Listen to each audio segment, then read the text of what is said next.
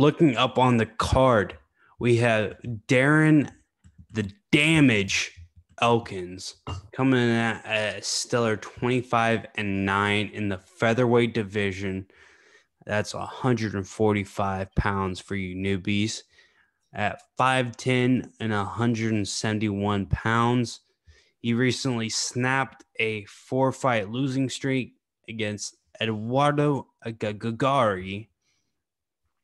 Also, you can see that he has a loss against Anderson or Alexander Volkanovski. His opponent is Darrick Minner, coming at 26-11. This guy is a submission specialist, coming in at 5'7 and 71-inch reach at 145 pounds.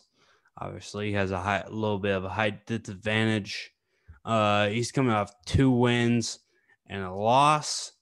So I'll kick this over to you, Zach. Are you taking the Minner, or are you taking Darren Elkins? Actually, Tom, I'd like to take this moment. That was a 2 Bears, 1 Cave reference. I was doing a Burt impression. It wasn't very good. But can you take me back to full screen for a second, Gage? Yes, I can. I'd actually like to take this moment to shout out this beautiful bottle of Decoy Pinot Noir from the Duckhorn collection. It's a California wine. It's from Napa Valley, and it's incredibly tasty. It's the inspiration for big dubs. It's how we take home the money. If you don't drink red wine, fuck you. But actually looking at the fight and being serious here, I think these guys are kind of identical. I think Darrick Minner reminds me of what a young Darren Elkins would look like. If you've watched the show before, you know my stereotypes are I pick favorites and I do not pick old fuckers. So I would like to stay true to myself here and say that Elkins is scrappy. He's a guy that does not start off very fast, but he comes on as the fight ages, as it goes on. They both have really good ground games. I wouldn't be surprised if we saw some really, really interesting jiu-jitsu rolling going on. You know, it might be boring to the casual, but if you're interested in that, I think this is a fight that you want to watch. But looking at it, I think it's a really close matchup. I think the guys at the UFC did a really good job here. And I just think being that much older is going to hurt Elkins. I think Minner is going to find that success on the feet because he's not very good on the feet. I will give Minner this one, discredit, but he's quicker. He's going to move better. And I just think this fight's going to get crazy. If you want me to be really honest and make my genie in a lamp pick, I think this fight's going to be really close. I think Minner's going to come out strong and win the first round and look good in the early part of the second round. But I think Elkins is going to come on at the end of the second round and probably win the third round. So I have this in a split decision, actually, 29-28 in favor of Minner. But this is going to be something that MMA Twitter and all of those people are going to be talking about as a robbery, in my opinion. Okay. I'm going to have to agree with you on Minner here. However, I give you a little bit more technical background, I think, to back up what Zach said. Go ahead with it. I think that, honestly, Darren Elkins loves to weaponize his pace. And you see that from plenty of his fight. He can brawl, he can bang, he can take you down. He can really just make your life hell. Which I love, and which I think is a recipe for disaster for any fighter.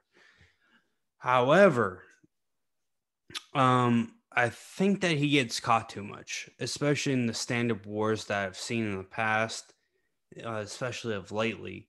He just gets caught way too much on the chin. I'm not saying that he's chinny or can get knocked out easy, but that damage accumulates.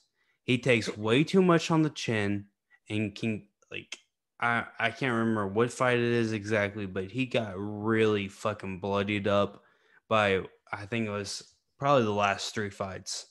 And then his last win, he took his opponent, Gregory, to the ground and pounded him and kind of inked out a win via, I would say, honestly, just having more stamina on the ground.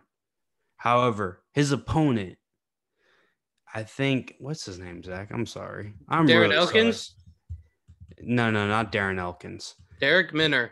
Darrick Minner. I think that Darrick Minner can actually use this to his advantage because Darrick Minner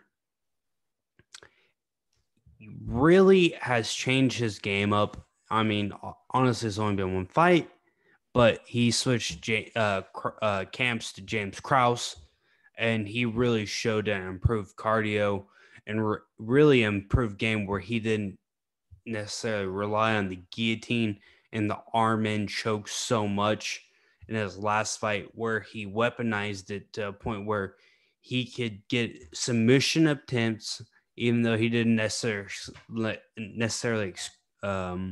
succeed on all of them, and came out with a victory. I think him not gassing out his arms so much in the beginning of the fight in the first round really helped him. I think that's what's going to help him to win this fight. I absolutely agree. And I really don't see either guy having that knockout punch. So, like I said, they're both pretty good on the ground. So maybe a submission prop is worth a damn. But I really just zoned out there because I was trying to figure out where the money is to be made here. I don't know if you pull up the odds for us, Gage, just real quick. Because Gage, we had a little potty break before this session started, but we figured out that I should pull up the odds too, so I don't have to get so close to the camera and the mic and come like this.